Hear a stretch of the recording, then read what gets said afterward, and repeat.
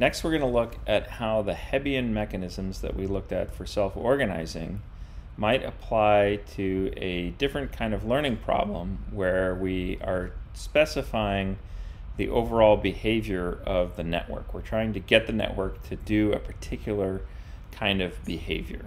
And the simplest way to think about this is in terms of an input-output mapping, some kind of pattern associator is what we typically call it in the literature. In this particular model, you can see there's an input layer of 4 units, an output layer with 2 units, and we're just going to learn different patterns across these different layers. So if we look at our first example, this is the easy pattern. Input on the left means activate the corresponding output unit on the left, the next unit over, etc. And it's basically, you can think of this as learning to categorize these inputs in terms of whether they're more on the left or more on the right. We can set the model to train. We can step through each individual training trial. So here's one of the examples with an input on the left, this first pattern.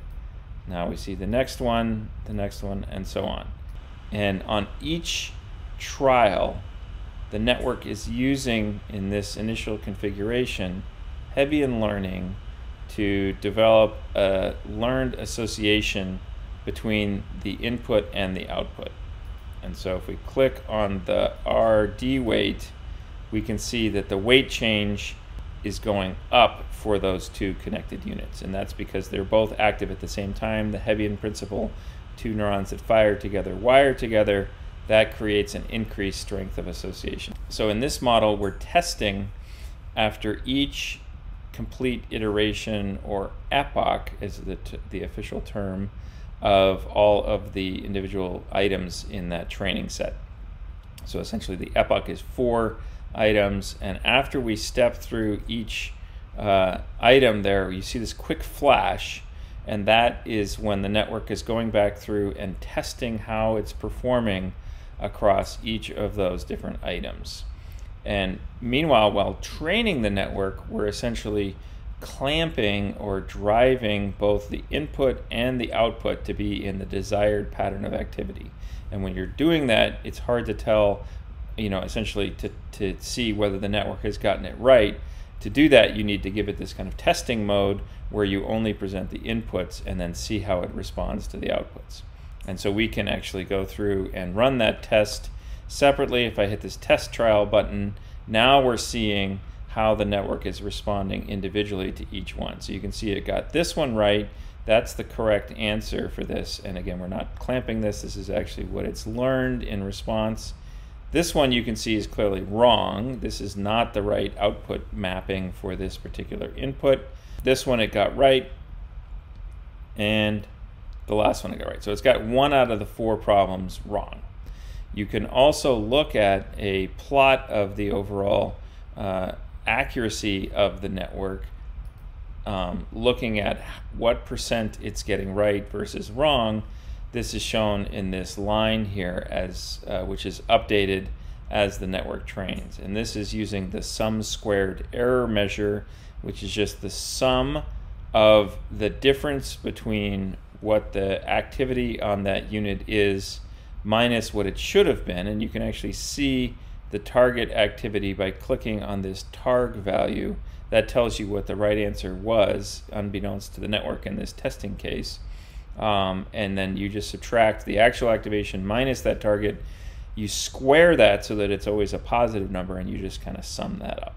And what we do that's a little bit different from standard models is we threshold the error term. So if it's on the right side of 0.5, then we count it as 100% correct, because we don't really care about getting like all the exact level of activity for a particular target value. So in other words, if the target is 1 and the activity is above 0.5, that counts as 100% correct. Likewise, if the target is 0 and it's below 0.5, then that also counts correct there. We can kind of click on this step epoch button, and that takes us through each of all 4 of the training items and runs this test and tells us how the network is responding. And you can see that it's getting 100% correct now after just a few epochs of training. And after it gets that correct for a few epochs in a row, it starts over, and now we have a new set of random weights. So now the network is starting afresh with new random weights, and we can see that it is able to learn this problem really quickly. And that's because, essentially, as we saw in the label, this is an easy problem. Why is that? Well, it's because the weight structure for a learned solution essentially involves just, increasing the synaptic weights for the input units and the output units that were active at the same time. And this is in fact exactly what Hebbian learning is designed to do. It's essentially telling us that the correlational structure, the statistical structure of the inputs and outputs, is directly related to the answer that you're supposed to get. And so this is an example of a behavioral problem that can be solved with those correlations. But if you think about the larger space of problems in the real world, that's not really always true. Like, many words have multiple meanings in the English language. Bank and bank, they have two different meanings, one being a riverbank, the other being a place where you put your money. There's not really much correlational association between those words. And that's true of many, many different things. There's another example is object recognition. Recognizing objects is notoriously difficult. One of the things that it took a long time for neural networks to learn to do. And it's because any of these simple correlational, associational kind of learning mechanisms don't really align with what you need to do in that task.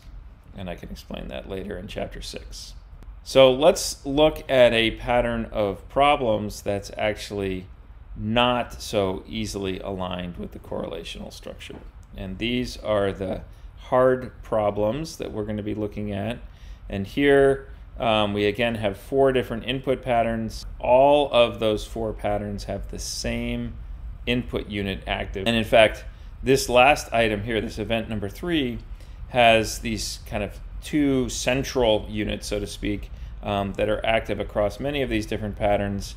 And it needs to be associated with this right output response, whereas those same 2 units are active correlationally. They're correlated with the output over here. So this is a hard problem because the correlations in the input do not line up with the overall solution. So I can go over here, hit hard, go to init, and now I can see how the network does on this particular problem. So again, we can step through the training. Again, we're presenting the input, we're presenting the output directly, we're clamping the output, and we're just doing this simple Hebbian learning on each as we go through the problem. And if we train the network, we see that despite many efforts to learn it over many repeated epochs of training and different initial random weights, it never learns the problem. So this is the problem with Hebbian learning. It's incapable in general, in the general case, of learning problems, especially those problems that don't align with where the correlational structure does not align with the solution.